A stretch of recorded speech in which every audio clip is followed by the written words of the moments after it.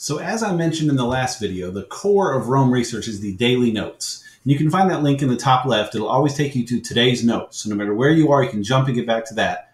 I'm first going to show you an example of one of my daily notes. We'll go into here. I made a link to this. This is a note of mine from a few weeks ago, just with what's going on that day, how I put things together. Now, I have some default things I put in, some daily goals I try to hit. I try to publish a blog post every day, try to work out, try to do some various types of reading. I use Pocket for some short stuff. I use Blinkist for some book reviews, basically book summaries. And then I try to do some actual reading beyond Blinkist and keep track of all that in here. But then what I also do is I kind of list my day out as I see it coming. I use military time for that, so it always shows up in the right order if you sort things later. And also because if you're in a note or in any place in Roam, you can do /current time and it'll put it in military time. I know a lot of folks use that quite a bit. If you look at any of Connor's videos, Connor, the guy that created Roam, he uses the current time a lot in his daily notes. I tend to as well. If I get a call from someone and I want to take some notes, I can say, you know, so-and-so called, and then here's what happened. I need to do X.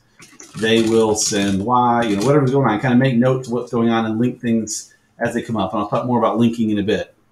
But just throughout the day, I kind of make some notes. When I met with William, you know, again, I linked to his full name. I kind of obfuscated a few things in here. But yeah, I kind of made some notes what we're going to talk about and what we did talk about. Just some other things that happened I didn't make extra notes for. I had some extra notes in here. This meetup from Chris. He did a great job leading it and some of the things he had in there. Had a little task in line. We'll talk more about tasks in a bit too. But that's just kind of how I work my daily notes. So in your case, though, again, you can go to daily notes and just type whatever you want. You know, say trying out Roam Research. And, you know, you have a 3 o'clock this afternoon, you know, call with Steve. Steve Smith. There you go. You know, whoever it is, you can kind of go that way and just start making some notes and making some links. And we'll talk more about links here in the next video.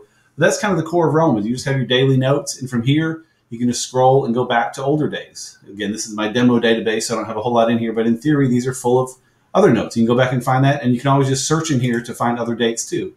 You know, if I type in December, I'm not sure what I'll find. Yeah, you find some other ones, like December 4th, empty, of course, in this example, but in theory, you can find any date and jump to it very quickly, and it works well. So lots of ways to use daily notes, and again, if you're not sure where to start, that's where you start. Just kind of put an outline of your day, fill in what happens during your day. Some people are very verbose. They put every little thing that happened and link things together. Others just do big things. I think I'm probably somewhere in the middle. But daily notes are a powerful way to get started, and I encourage you to start.